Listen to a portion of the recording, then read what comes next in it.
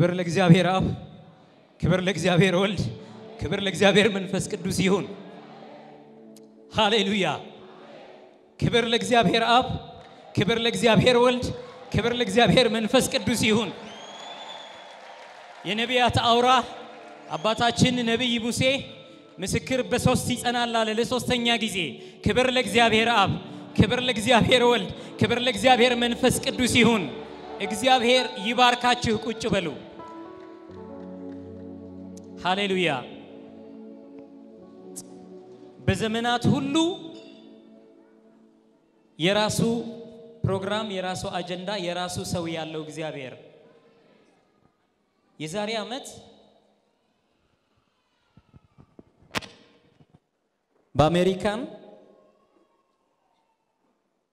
የእግዚአብሔርን ሰው ወደዚያ ምድር ጠርቶ በምክንያት በአላማ ወስዶ አሜሪካን ሀገር ሊፈስ የገባውን ጸጋ ያፈሰሰ ጌታ ከአመት በኋላ ደግሞ እልፍ አለና ወደ ካናዳ ወደ ካልጋሪ ባሪያውን ልኮ ስራ ሰራ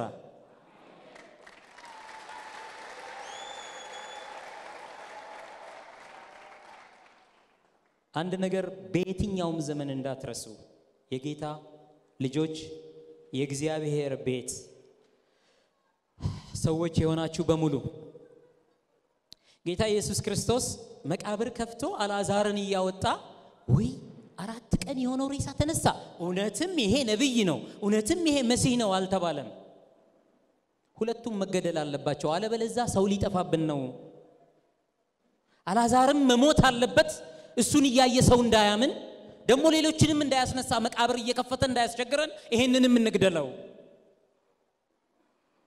ብዙ ነገር በፌስቡክ ሊባል ይችላል ብዙ ነገር በመጥረቢያና በመናምን በሆነ ፊደል ሊባል ይችላል አንደበት እሳት ነው የፍጥረትን ሩጫ ያቃጥላል ነገር ግን የእግዚአብሔር ራእይ ያለበት የእግዚአብሔር አጀንዳ ያለበት የእግዚአብሔር ፕሮግራም ያለበትን ማቆም አልዓዛር ከመቃብር ወጥቷል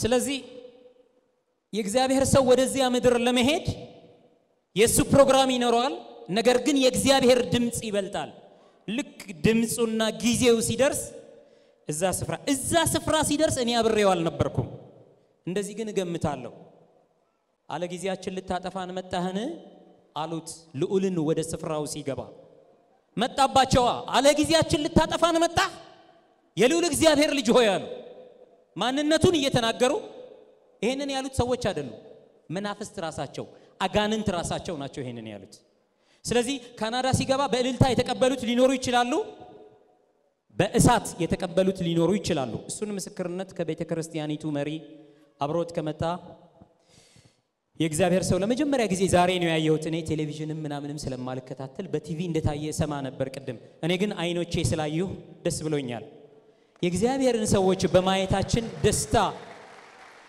ሊሰማን ይገባል ይሄ ጸጋ የዛሬ አመት የእግዚአብሔር ሰው ከመስከረም በፊት ምናልባት ነሐሴ ምናልባት ሐምሌ ምናልባት ሰኔ ላይ ጾም ጸሎቶች በነበሩባቸው ጊዜያት ከኢትዮጵያ ወጥቶ ያቀም ከአዲስ አበባ ከወጣ እዚህ አዋሳ ነው የሚባለው ሁምቦ እንጥራቸው ካለን እንደዚህ አይነት ስሞች ናቸው ከዛ ልክ የዛሬ አመት ቨርጂኒያ አትላንታ ሲያትል ምናምን የሚባሉ ስሞችን ሰማን ዛሬ ደግሞ ካልጋሪ የሚባል ሰማን ሃሌሉያ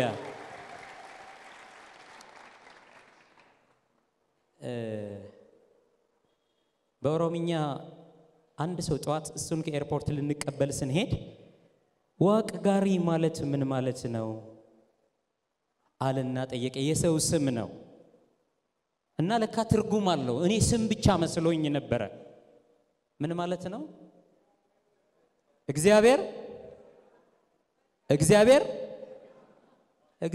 ደግ ነው ዋቅ ጋሪ የሄደው ካልጋሪ ነው ነገ ሃሌሉያ የሆነ ዋቅ ጋሪ ይኖራል እግዚአብሔር መልካም ነው ለዘላለም እግዚአብሔር መልካም ነው ለዘላለም እኔ የገባኝ ነገር አለ ጌታ ኢየሱስ ክርስቶስ ወደ ምኩራብ ሲሄድ የሚሰሙት ሰዎች ነበሩ ደግሞ በምኩራብ የሚቃወሙት ሰዎች ነበሩ እሱ ወደ ምድረ በዳም ቢሄድ የሚከተለው ሰው ግን ሞልቷል ምድረ በዳ ሲሄዱ አይገርማችሁም 5000 አባወራ ብቻ ነው ሚስትና ልጅ ሲቆጠር ስንት ጥፍ እንደሚሆን አስቡት ይከተለዋል ምክንያቱም የእግዚአብሔር አጀንዳ አለ እሱ ጋር መፍትሄ አለ እሱ ጋር ዕውቀት አይደለም ህግ አይደለም ሥርዓት አይደለም ፊደል አይደለም ኃይልም ነበረ ከሱ ጋር የሞተን ያስነሳ ግን ተቃውሞ ነበረ ስለዚህ ዛሬ ምናልባት ወንበሮች ባዶ ይመስላሉ የጾም ጸሎት ፕሮግራም ይመስላል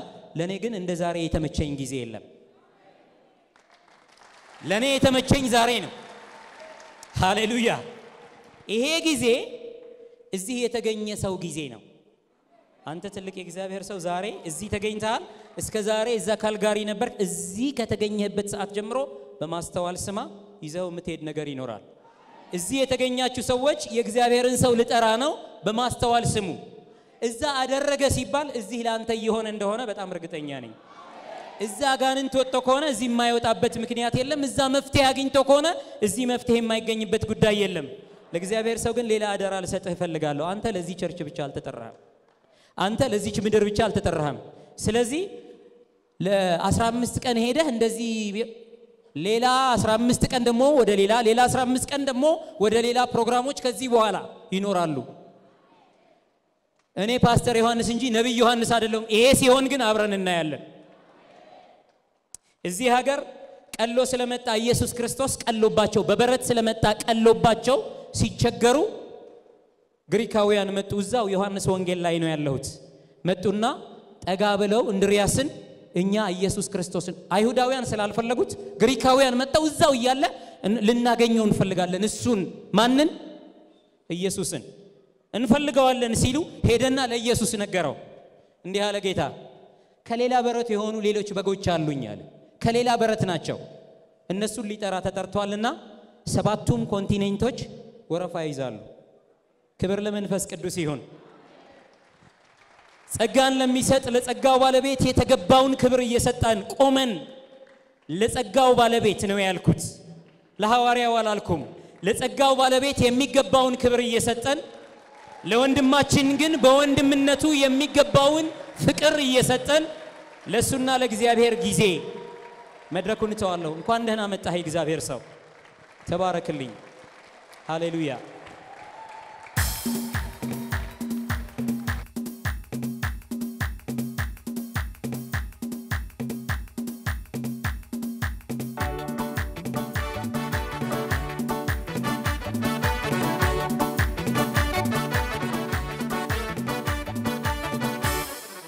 ሃሌሉያ እስቲ አንድ ሰው ለሶስት ሰው እንዲህ ይበል ትወርሳለህ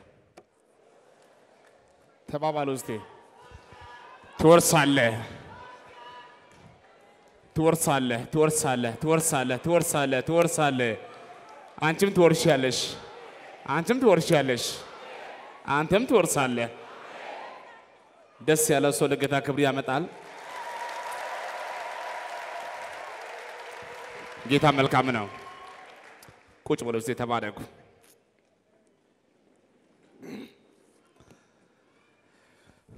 ሃሌሉያ ደስ ብሎኛል እንደዚህ የማይቻል እግዚአብሔር ይቻላል እንግዲህ ከካናዳ መልስ ዛሬ ለመጀመሪያ ጊዜ ይሄንን ጉባኤ ያገለግላለውና የሰራዊት ጌታ እግዚአብሔር ለብዙዎቻችሁ የምታይ ጉዳይ ያደርጋል ኢየሱስ ጌታ ነው ከዚህ ከተማ ተነስቼ ሲሄድ ለሁለት ዓመት ያህል አሪፍ ያላቅም በጣም ብዙ ድካም ነበረብኝ እንደው ትንሽ ሻወር ወስጄ ልምጣ ብዬ አንቺውንም አስፈቀድኳትና የአንድ ሳምንቱ አይጎዳኝም ዘና በል አምሮብኝ አለችኝ የወንድማችሁ አምሮብኝ መጣው ጌታ መልካም ነው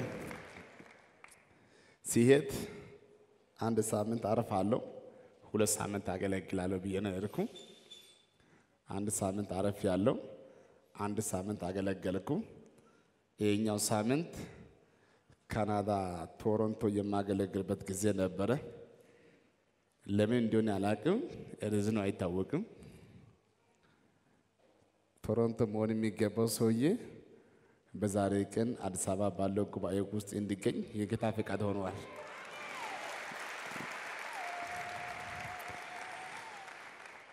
እኔ ይመስለኛል እግዚአብሔር ዛሬ አንድ ሰው ይጎበኛል። የገረመኝ ልንገራችሁ፣ እጅግ በጣም የሚወደው የእግዚአብሔር ሰው ፓስተር አማረ እዚህ ጋር አለ። ከትላንትና ወዲያ ነው የወጣ ነው ከዚሁ ሀገር። ካናዳ በራሱ ሰፊ ከተማ ነው። የሱ ካልጋሪ ነው። በፍላይት ማለት ነው ከካልጋሪ እስከ ቶሮንቶ የ5 ሰዓት ጉዞ ካደረገን በኋላ እያደረ ነበርና የከተማ ሰዎች ሁሉ ከቦ በጣም በኃይል እኛ ጋር ሳታገለግል አትሄድም ያሉ ችግር የለም ብዬ ማለት ነው። እኔ ከወጣው 15 ቀን ነው። በ15 ቀን ውስጥ ካናዳ ላይ 2 ቦታ ላይ ጂሰስ ወንደርፉል ቸርች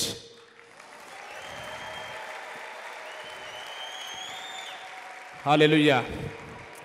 ስለዚህ ማለት በቅርብ ጊዜ ውስጥ ካናዳ ቫንኮቨር ላይ፣ ካናዳ ካልጋሪ ላይ፣ ካናዳ ቶሮንቶ ላይ ጂሰስ ወንደርፉል ቸርች ይኖራል።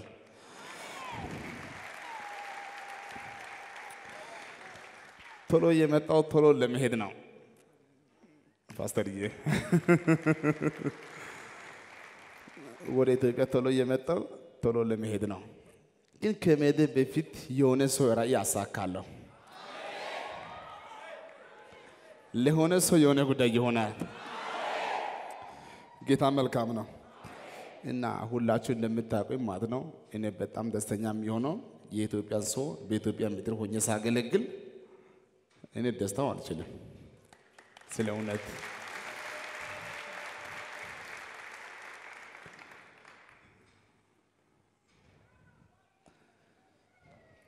በኢትዮጵያ ምድር የኢትዮጵያን ሰው ሳገለግል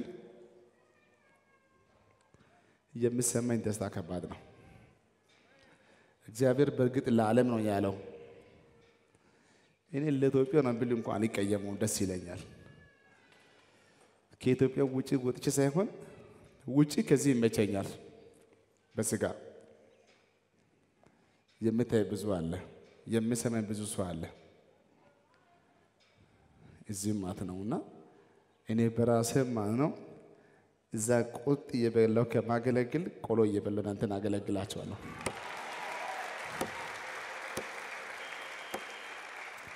ይሄ የኔ እምነት ነው። ኢየሱስ ጌታ ነው። ደግሞ መታደል ነው። እናንተን ማገለግል ለኔ መታደል ነው። ቀጥሎ እንግዲህ ወደ ቃል ይመጣለሁ። እግዚአብሔር ረድቶኝ ማለት ነው በአንድ ሳምንት ውስጥ አስገራሚ የሆነ ጊዜያቶች ነበሩ። እግዚአብሔር ረድቶኛል። እኔን ጠርቶኝ የወሰደኝ ማለት ነው እንግዲህ ለመጀመሪያ ጊዜ ካናዳ ካልጋሪ ያሳየኝ የእግዚአብሔር ሰው ፓስተር አማረ ታየ የቤተል ሪፎርሜሽን ቸርች ባለራእዩና ዋና ፓስተሩ ሲጠራኝ እንግዲህ ና ብሎ ጠራኝ። ደግሞ ሲመለስ ብቻ እንደመጣ ብቻ አትመለስም፣ በአክብሮት ወደ ልጆች፣ ወደ ሀገሪ፣ ወደ ቸርች አድርሼ እመለሳለሁ ብሎ ከካናዳ ተነስቶ ይዞኝ መጥቷል።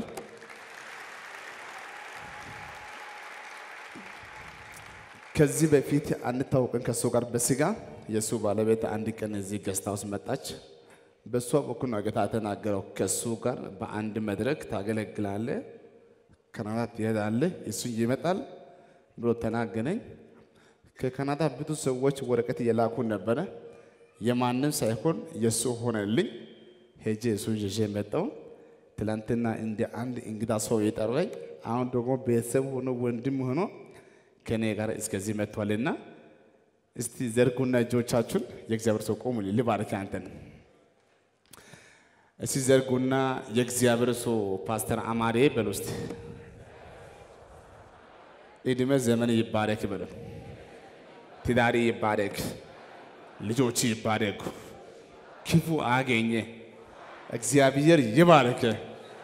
ከዛሬ ጀምሮ ጸጋ በእጥፍ ራእይ በእጥፍ በሁሉም ተባረክ።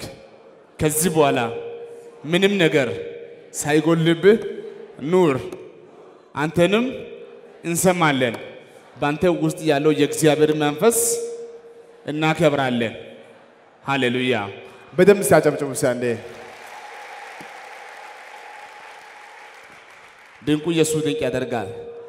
እኔ ዛሬ ማታ እየመጣ እንግዲህ አዳር መንገድ ላይ ነው ያደርነው። አሁን ጠዋት ገባ እዚህ ቦታ መተናል። ለነገም እንቀጥላለን። ደስ ያለ መጥቻለሁና ፓስተር አማሪ እስቲናና ይህንን ቅዱሳኖችን አንድ ሰላም በላቸው። አንተም ኢትዮጵያዊ ነህ፣ ማይቢ የሚያውቅ ሰው አለ አይታወቅም። በዚህ አጋጣሚ የሚያምርበት ሰላም ስትል ነውና እስቲ ወደዚህ ቦታ እስቲ ያጨበጨበ እሱ እዚህ ይመጣል። ሃሌሉያ። ኢየሱስ ጌታ ነው። ክብር ለጌታ ለኢየሱስ ይሁን። ትንሽ ድምጽ ወፈር ይላል። የወፈረው ግን ስራ ሰርቶ ነው። ክብር ለጌታ ለኢየሱስ ይሁን። በጣም በጣም በጣም እድለኞች ናችሁ። በዚህ በእግዚአብሔር ሰው እግር ስር ራእይ ስር ተገኝታችሁ መገልገላችሁ በጣም እድለኞች ናችሁ። ለራሳችሁ አጨብጭቡ። ክብር ለጌታ ለእግዚአብሔር ይሁን። በካልጋሪ ላይ ያሉ ቅዱሳኖች የእግዚአብሔር ሰው ነብይ እስራኤል ዳንሳ ሲመጣ አንዳንዶች እያለቀሱ ነው የሸኙት። እኔም ሸኝቼ አልቀርም ብዬ ነው እዚህ ድረስ የመጣሁት። ክብር ለኢየሱስ ይሁን። የእግዚአብሔር ሰው እንደተናገረ እንግዲህ ከሱ ጋራ አንተዋወቅም። እንደምንተዋወቅ ግን እግዚአብሔር ያውቅ ነበርና አንዳንድ ነገር ያው ስለሱ ሰማ ነበረ በፌስቡክና አንድን ነገር ቶሎ አልቀበልም። ቀስ ብዬ ነው መቀበለው። ከተቀበልኩ ደግሞ አለቀም። እና ይሄንን የእግዚአብሔርን ሰው ብዙ የሚባል ነገር ስለነበረ በሚባለው ነገር ልቤ ሳይወርድ ቆይ ይሄ የእግዚአብሔር ሰው ይምጣ ከመጣ በኋላ እስቲ የሚባለውን ነገር ከሰማሁት ይልቅ እማየው ነገር እርግጠኛ ስለሚሆን ይሄ ትልቅ የእግዚአብሔር ሰው ጠርቼ የሚናገረውን የሚያደርገውን አያለው ብዬ ነው የጠራሁት። ማየት ብቻ ሳይሆን በሱ እኛ ታየን።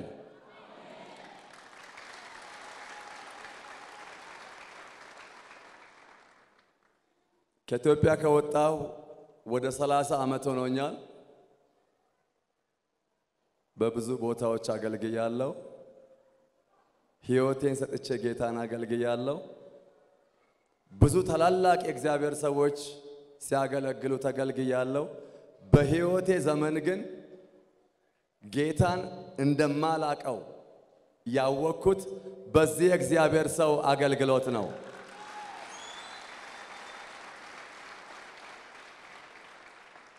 ትልልቅ ነጮች ሲያገለግሉ ተገልግያለሁ በጸጋቸው። በጣም ትልልቅ ሰዎች። ይሄ የእግዚአብሔር ሰው እናንተን ስላገለገለ ለእግዚአብሔር ክብር አምጡ።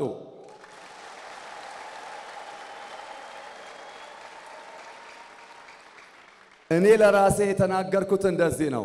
እስቲ የሚባለውን ነገር ጠርቼ ጋብዤው ችግር ካለ ችግሩን እኔ ራሴ ነኝ የማጋልጠው ብዬ ነው የጠራሁት። ሰውየው የሚጋለጥ ሳይሆን የሚያጋልጥ ነው።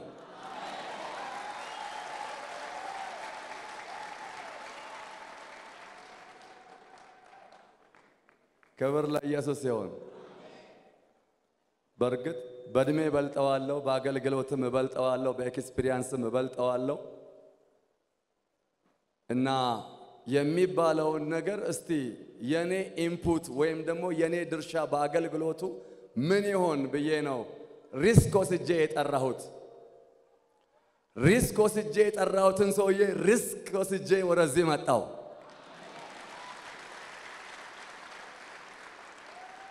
ክብር ለጌታ ለኢየሱስ ይሁን። ከቆመ ሐውልት ጋራ ከምትቆሙ ከሚሄድ ሰው ጋራ ብትሄዱ ይሻላችኋል።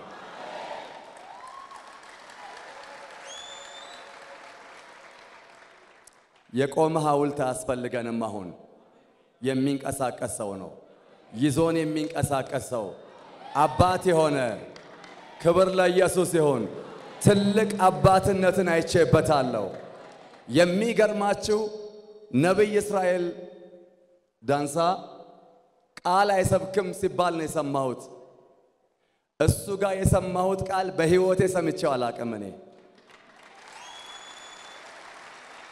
ነብይ እስራኤል ዳንሳ የራሱ ግሪክ አለው የራሱ ሂብሩ አለው የራሱ አረማይክ አለው የራሱ ቴዎሎጂ አለው ከ8 ዓመት በላይ ቴዎሎጂ ተምሬያለሁ እሱ የሚናገረውን ቃል ግን የሚገርማችሁ ብዙ ሰዎች አልደረሱበትም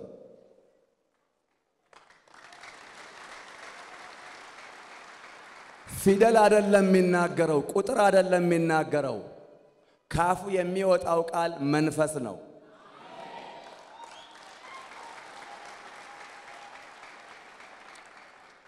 እና የልጆች አባት ነኝ ባለ ትዳር ነኝ ይሄ የእግዚአብሔር ሰው በልጅነቱ እንዲህ ከሆነ ምን ያደርጋል ዝም ብሎ መኖር ምን ያደርጋል ስም ይዞ መኖር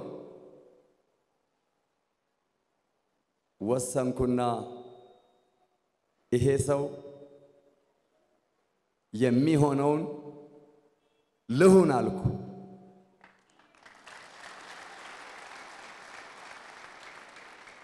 ለዚህ ነው ዳዊት እግዚአብሔር ከሌለበት ፍሪዳ እግዚአብሔር ባለበት መጣል ይሻላል አለ የተጣላችሁ አይደላችሁም ክብር ለኢየሱስ ይሁን እና የእግዚአብሔር ሰው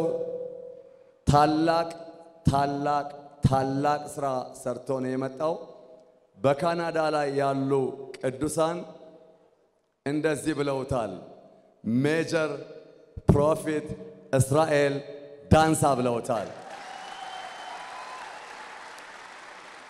ሜጀር የሚባል ነገር ያለው ማይነር የሚባል ፕሮፌት ስላለ ነው ሜጀሮችን ሜጀር ያሰኛቸው የመልእክታቸው ጥልቀትና ስፋትና ውስብስብነት ነው ይሄ ሰው ውስብስብ ነው መንፈስ ካላስረዳችሁ ይሄንን ሰው ያትረዱትም ለዚህ ነው ብዙ ሰዎች የማይረዱት እንኳን አልተረዱት ያልቅ ነበር አያችሁ ለዚህ ነው እግዚአብሔርን ሁሌ የምንከተለው ለምን እንደሆነ ታውቃላችሁ እግዚአብሔር ታይቶ የማያልቅ ስለሆነ ነው ይሄ ሰውዬ ገና አልተገለጠም እግዚአብሔር በሱ ያስቀመጠው ነገር it is so heavy በጣም ድንቅና ትልቅ ነገር እግዚአብሔር ውስጡ አስቀምጧል ግን አንድ ነገር ልንገራችሁ ይሄንን እግዚአብሔር ውስጡ ያስቀመጠውን ነገር ማውጣት ማሮጥ ማስኬድ የናንተ ድርሻ ነው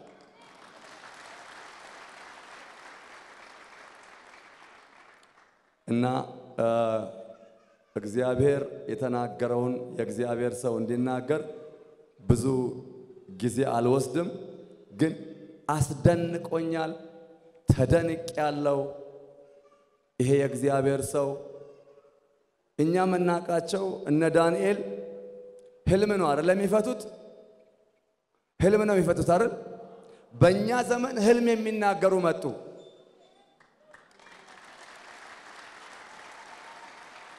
በብሉይ ኪዳን እኮ ሰው የሚደነቀው ህልም ስለፈታ ነው አሁን ደግሞ ህልማችሁን ይነግሯቸዋል ይሄ የእግዚአብሔር ሰው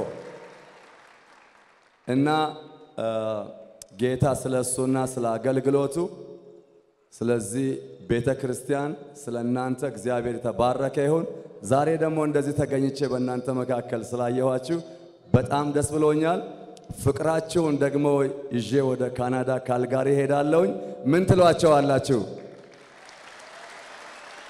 አደርሳለሁኝ ይሄን እግዚአብሔር ሰው ቆይ የእግዚአብሔር ሰው ባለህበት ቁጭ ብለህ ትልቁ የእግዚአብሔር ሰው ባለበት ይሁንና ምናልባት ሁሉ ጊዜ ከአገልግሎት በኋላ በሁሉም ስፍራ ጥያቄ ስለሚነሳ ነው የምጠይቀው ማብራራት የምፈልገው ሁሉ ጊዜ መጽሐፍ ቅዱሳዊ አይደለም ስለሚባል ለምሳሌ እኛ ጋር ህልም አይተው ህልማቸውን የረሱ ሰዎች ሳይቀር ህልማቸውን ይነግራቸዋል ደሞ ብለው ሲነግራቸው አዎ እያሉ እየጮሁ ይሰማሉ እናንተ ሀገር እንኳን ያየውን ህልም መንገር አይደለም ትንሽ ፍንጭ ካገኘ ህዝባችሁ ለማመን ከቴክኖሎጂውም ከእውቀቱም ጥልቅ እንደሆነ አውቃለሁ መጽሐፍ ቅዱሳዊ ነው ዮሴፍ የታየውን ህልም ብቻ አይደለም የፈታው ዮሴፍ ንጉሱ ያየው ህልምና ፍቺው ህልሙም ጠፍቶበታል ፍቺውንም የሚነግረው አላገኘም ስለዚህ ያ የእግዚአብሔር ነብይ አንድ ቦታ ብቻ መጽሐፍ ቅዱስ ላይ ህልሙን ነገረው ህልሙን አይቶት ነግሮት ሲደንቀው ፍቺው ደግሞ ይሄ ነው አለው ለብዙዎቹ ህልማቸውን መንገሩ መጽሐፍ ቅዱሳዊ ነው እግረ መንገዴን ካናዳ ላሉትም በዓለም ዙሪያ ያንን ነገር አይተው ይሄ ከእግዚአብሔር ነው ከመናፍስት ነው ለሚሉ ከመናፍስት አለቃ ከልዑል ከመንፈስ ቅዱስ እንደሆነ ነግሬ ማለፍ ስለምፈልግ ነው ግን ትንሽ ነገር ነግረህን ከምትወርድ ምን አደረገ እግዚአብሔር በመካከላችሁ በእግዚአብሔር ባሪያ እናንተ ያለመዳችሁት ምናልባት በወሬ የሰማችሁት ምናልባት ሳትሰሙት አይታችሁ የተደነቃችሁበትን ነገር እግዚአብሔር ምን አደረገ ትንሽ ምስክርነት እንድትሰጠን ፈልጌ ነው ቅዳሜና እሁድ እንደሚመጣ ጥያቄ የለኝም የምስክርነት ጊዜ ይኖራል ብዬ አስባለሁ እድሉ ይኖራል ግን ንገረን እግዚአብሔር ምን አረገ እናንተ ምድር ላይ ክብር ለጌታ ለኢየሱስ ይሁን በቴሌቪዥን ደግሞ ያየሁትን ፓስተርን በማየቴ በጣም ደስ ብሎኛል እግዚአብሔር ይባርክ እግዚአብሔር ያክብር እንግዲህ እግዚአብሔር በካልጋሪ ላይ ያደረገውን ነገር ብናገር ለሊቱ አይበቃኝም አንድ ነገር ብቻ ላንሳ በእኛ ቤተክርስቲያን ከኔ ጋር አብሮ የሚያገለግል መሪ ነው እሱ ሳይወለድ በፊት ከ50 ዓመት በፊት ወንድሙ ጠፍቶበታል ከ50 ዓመት በፊት ታደሰ የሚባል ወንድሙ ጠፍቶበታል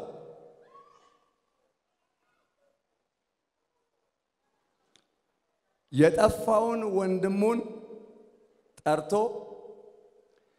ልጁ የሚያገኘውን ደሞዝ ሳንቲሙን ሳይቀር ወገኖቼ እንደው እውነቴን ነው ካመናችሁ አማኙ ነው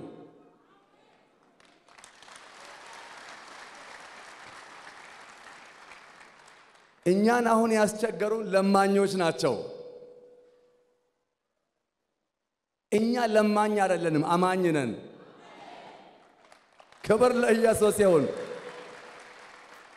ይሄ ሰው የሚያገኛትን ሳንቲም ደሞዙን ሳይቀር 7 ልጆች አሉት የልጆቹን የስማቸውን ስፔሊንግ እንኳን ፊደሉን ሳይቀር እኔ እንግዲህ ቴሌቪዥን ላይ ልታዩ ትችላላችሁ እንዲህ እንዳልኩኝ ነው የጨረስኩት እንደዚህ እንዳልኩ በፎቶ ልታዩ ትችላላችሁ እንዲህ እንዳልኩ ነው የጨረስኩት ለኔ ቱ ማች ነው ቱ ማች እና የእግዚአብሔር ሰው ጊዜ እንዳልወስድ በጣም አስደናቂ የእግዚአብሔር እጅ ሲገለጥ ነው ያየነው ካናዳ ውስጥ ይሄን አይተናናቅም ጌታ ይባረክ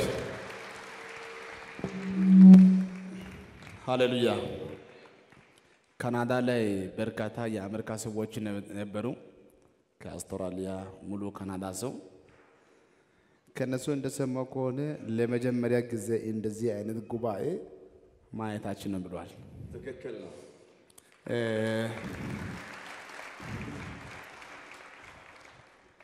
እዛ ጋር የነበሩ አንዳንድ ሴኩሪቲ ሰዎች አሉና ምንድነው እየመጣ ያለው የኢትዮጵያ መንግስት ነው እንደ ያሉት ልክ ነው ጌታ ይባረክ ፓስተር ካስታውስክ ማለት ነው አንድ ኢት ከአሜሪካ መጣ በህልም ማለት ነው ሁለት ሴቶች መጥተው ማለት ነው አንደኛው ሴት በሳምንት 2 ቀን መስራት አለብሽ እሷ ደግሞ 2 ቀን ሳይሆን 3 ቀን ማድረግ አለብኝ ብላ አንድ ሴትዋ ለሷ በህልም ስትናገር የአንደኛው ሴትዋ ሳትሰማ ከእንቅልፏ ነቃች አንዱን ሰምታለች ሁለት ሴቶች መጥቶ ህልም ነው የምናገረው ህልም ነው የምታየው ሁለት ሴቶች መጡ አንዷ ትናገራለች የአንዷን ከሰማች በኋላ የአንዷን ሳትሰማ ከእንቅልፏ ትነሳለች የጌታ መንፈስ አንዷ የተናገረችውን ከነፍቺው ያልሰማችውን ደግሞ ዲስኪቱን ድጋሜ ተናግሮ እውነት ነው ሃሌሉያ አሁንም ከአሜሪካ ከሲያትል ማለት ነው አንድ ሰው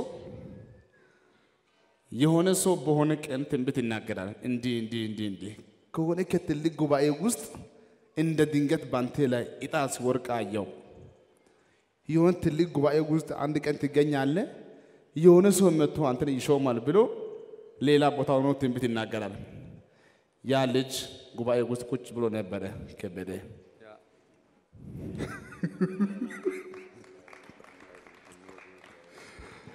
ጌታ መልካም ነው ፓስተር አማረ እሱ ጋር ለምን ታደሞ ከጠራኝ በኋላ ኮንፊውዝ ሆነ አንዴ እሺ ስል አንዴ የሚያፈርስ ነገር መጣ ጠርቶኝ ከወሰደ በኋላ ጌታ ስለ እሱ ሲናገር ነበር ብዙ ነገሮችን ማለት ነው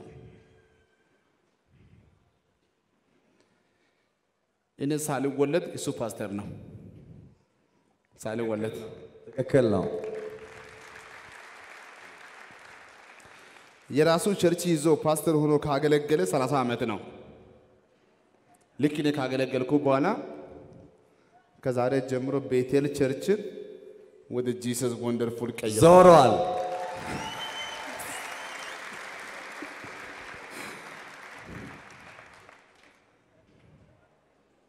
እኔ አላገለገልም ማለት እስከ ዛሬ ድረስ ካናዳ ላይ ፓስተር ነኝ እባክህ ባንተ ቸርች አሸር አድርገኝ ብሎ እዚህ መጥቷል ክብር ነው ይሄ ክብር ለኢየሱስ ይሁን እኔው የምናገረው ነገር ሲሰሙ ቀላል ነው እዚህ ጋር በሰው ሀገር ይከብዳል ልክ ካገለገልኩ በኋላ ሙሉ ጉባኤ ተነስቶ ስለ እውነት እባክህ ይቅርታ አድርግልን እባክህ ማረን ነው አይደለም ፓስተር እውነት ነው ትክክል ስለ እውነት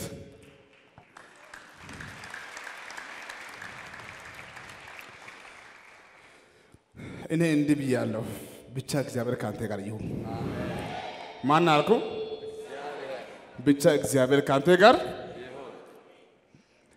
ስለዚህ የጌታ መንፈስ እንዲህ ብሎኛል ካናዳ ላይ 20 ቸርች ጂሰስ ወንደርፉል በቅርቡ እንሰራለን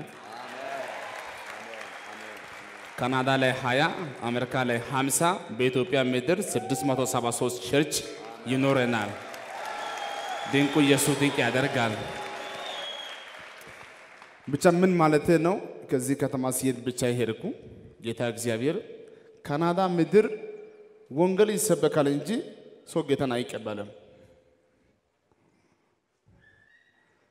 እዛ በቃ ጌታ ካናዳ የደሶ ባክ ያደርጋል እንጂ አይቀበልም እዚህ ጌታን የሚያቅሰው ራሱ እዛ ሄዶ ባክ ነው የሚያደርገው ቃል ከተሰበከ በኋላ ጌታ የሚቀበል ሰው ተብሎ አይጠየቅም ሰው የለማ እዛ ግን ጌታ የተቀበለው ሰው ማለት ነው ቆይ ፓስተር የሳቱ ዋሻ ንገረኝ 30 ዓመት ፓስተር ሆኖ አገልግለዋል በ30 ዓመት ውስጥ ካለው ጉባኤ በላይ እኔ ሄጄ ጌታ የተቀበለው ሰው ይበልጣል እውነት ነው 30 ዓመት አገልግለው ማለት ነው ከቸርቹ አባል አሁን ሄጄ ጌታ የተቀበለው ሰው በቁጥር ይበልጣል ልክ ነው ምን ማለት ነው አሁን እዚህ ጌታ መቀበል ቀላል ነው እዛ እንኳን ጌታ መቀበል አይደለም አመን ማዝባሉ እንኳን ከባድ ነው እውነት ነው አሁን ካናዳ ሰብከ አማርኛ ጨምረ እንግሊዝኛ ጨምረ in the name of Jesus ብለ ጦሶ ብለ ሰው እንዲያ ይልበት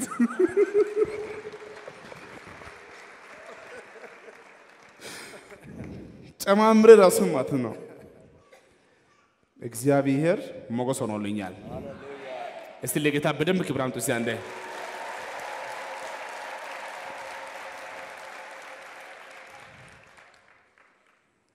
ጌታ መልካም ነው። በብዙ ሁኔታ የመጡ ሰዎችን ጌታ ግን በክብር መለሰ። እኔ በዚህ አጋጣሚ እንዴ ብላለሁ ካናዳ ያለው መላ የካናዳ ሀገር ሰዎችን በጣም የሚወዳቸው በፍቅር ነው። አንድ ሰው ሳይንቀሳቀስ ሙሉ ቀን እንደዚህ ቃል እየሰማ የገረመኝ ልንገራችሁ። ሐሙስ ያውላችሁ ሐሙስ፣ አርብ፣ ቅዳሜ፣ እሁድ፣ ሰኞ፣ ማክሰኞ፣ ሮብ ሰው ቤታቸውን ትቶ ማለት ነው በህንጻ ስር ነው ቁጭ ብሎ ያዋለው። ተደርጎ የማይታወቅ ነገር ደግሞ እግዚአብሔር በጣም ብዙ ድንቅ አድርጓል። ለእናንተ ማይቢ ምንም ነው። እኔ ግን ትልቁ ነገር ማለት ነው እና ደስ ብሎኛል እጅግ በጣም። አሁን ደግሞ ዛሬ እዚህ ጋር የመጣው ማለት ነው እኔ ግን ዛሬ ልንገራችሁ ይሄ አርብ የሚባለው ቀን ለሆነ ሰው የክብር ቀን ነው። ለሆነ ሰው የደስታ ቀን ነው። የሆነ ሰው ዛሬ ማታ በዚሁ ይነሳል። ኢየሱስ ጌታ ነው። ኢየሱስ ጌታ ነው። እስቲ አሜን፣ እስቲ አሜን፣ እስቲ አሜን። ለእግዚአብሔር ሰው እንዲህ አልኩ። እሱ እስከዚህ ድረስ እንዲህ ነው ያለኝ። የኔን ቸርች እባክህ ውሰድ ብሎኝ ፓስተርዬ ያንተን ቸርች መውሰድ ለኔ ግፍ ነው፣ ኃጢአት ነው። እኔ በመቶ የሚቆጠር ቸርች አለኝ። አንተ በ30 ዓመት አንድ ቸርች አለ። እኔ ያንተ ቸርች የሚወዝ ሰው አይደለም። ይልቁንስ አንድ ላይ እናገለግላለን።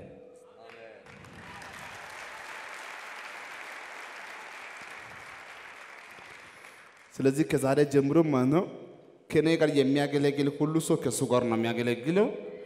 ከሱ ጋር የሚያገለግል ሁሉ ከኔ ጋር ነው የሚያገለግለው። ሊጎዳው አይደለም ሊጎዳኝ አይደለምና አንድ ላይ እናገለግላለን።